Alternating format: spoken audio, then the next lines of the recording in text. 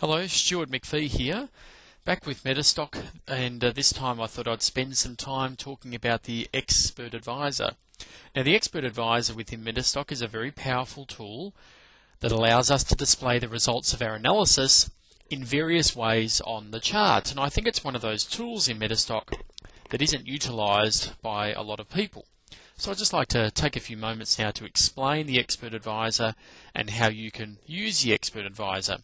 A couple of things with the Expert Advisor: you can only have one expert attached to your chart at any one time, but very powerfully I think is that an Expert Advisor can form part of your default template.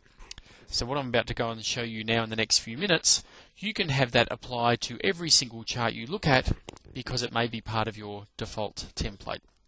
Let's go and have a look at the Expert Advisor. The Expert Advisor symbol in the main toolbar is the little gentleman there with the bowler hat on. If you give him a single click, we'll open up the Expert. And what you'll find is, if you've never even been here before, you'll find there's still a number of pre-packaged experts that MetaStock installs when it installs onto your PC.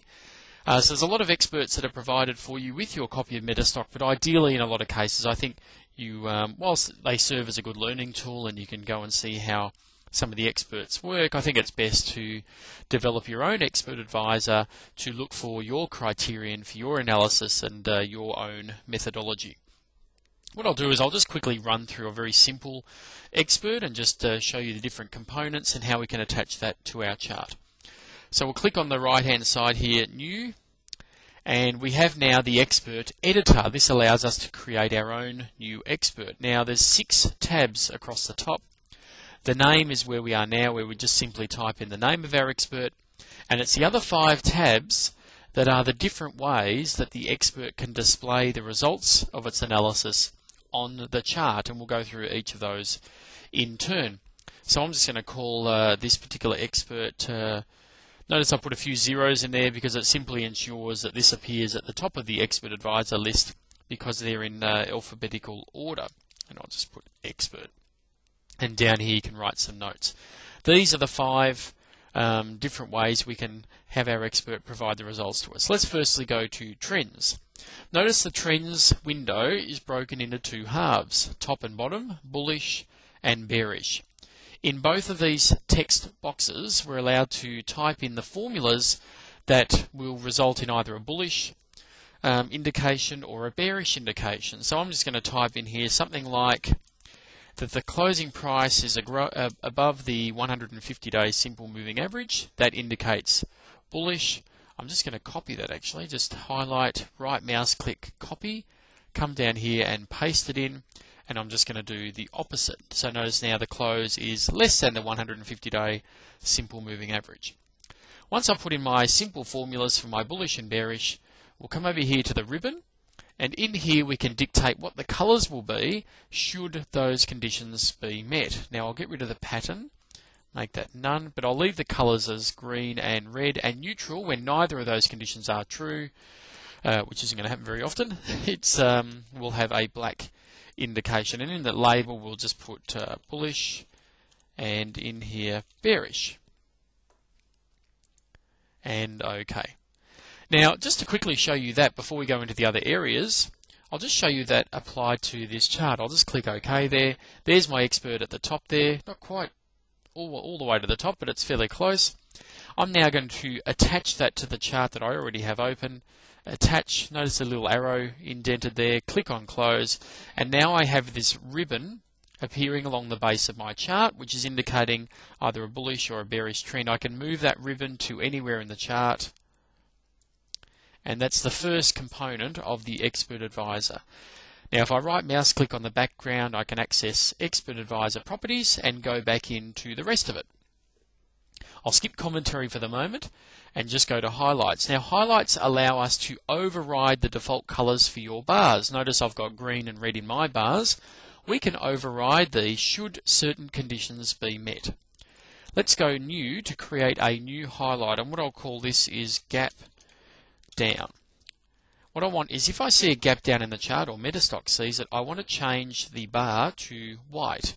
The conditions there therefore would be gap down. Now I know that's a pre-built function. I just have to find it somewhere. Click on G, it'll be in here somewhere. Gap down, there it is. So it's a pre-built function in MetaStock. Paste the argument, OK, there it is. Click on OK, and I now have my first highlight. And again, if I OK that, it will readjust the chart. Now notice we've got a few here. Where the bars are now white, that means we've had a gap down. Okay, and there's quite a few of them there. I'll go back in and perhaps create one for gap up, and we'll make that yellow. I know the syntax is the exact opposite. We'll call this gap up. And again, I'll OK that and see if we can see. Oh, there's not many in this chart. There's one there, and a couple over here. So maybe yellow in my condition, in my situation, may not be the best. Let's go back to the properties. Symbols is identical setup. We're looking for a specific criteria as highlight. Symbols are similar, except instead of changing the colours of the individual bars, it allows us to place a symbol on the chart either above or below the price plot. So what I'll do is just, I'll do another one for gap up. And the condition, of course, will be gap up. And the graphic, what we'll do is we'll put, notice all these different symbols we can use. We'll put an up arrow perhaps. We'll make that a large up arrow and we'll make it green. We can type in here a label if we want that to accompany the symbol. I'm going to put the symbol below the price plot. Click OK and notice there, although it looks a bit silly on the chart, now notice that for every one of those gap ups I now have a green up arrow. Likewise, I can do the gap down example. The condition will be the opposite. And of course the graphic this time will make, oh, have I just edited that one there, have I? I have. Let's go new, gap down, graphic, we'll make it perhaps a down arrow, red, we'll put it above the plot, and I don't think I put in a formula. How's that? I didn't either. There we go. I need to put in a formula, otherwise MetaStock won't know what we're talking about. Click OK, and sure enough, every gap down on that chart, we have the down arrow quite obvious there.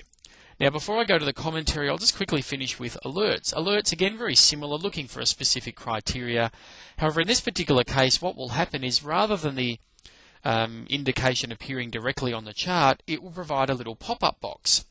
So again, I'll just create one here that I know will be triggered, and notice the price is around $4.50.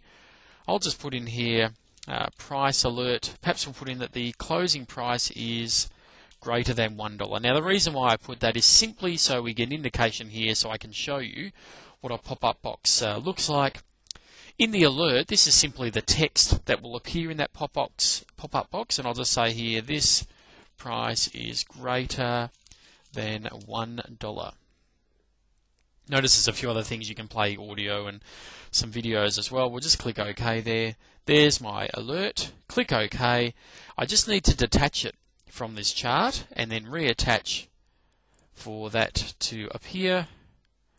And there's the pop-up box. So notice it's being triggered. This price is greater than $1 because that condition was met. What we'll need to do is, that's enough for now, just with those few things with the Expert Advisor. I'll do up another video and show you the commentary because that's really, really powerful and a very useful tool, and I'll show you how to use that as well.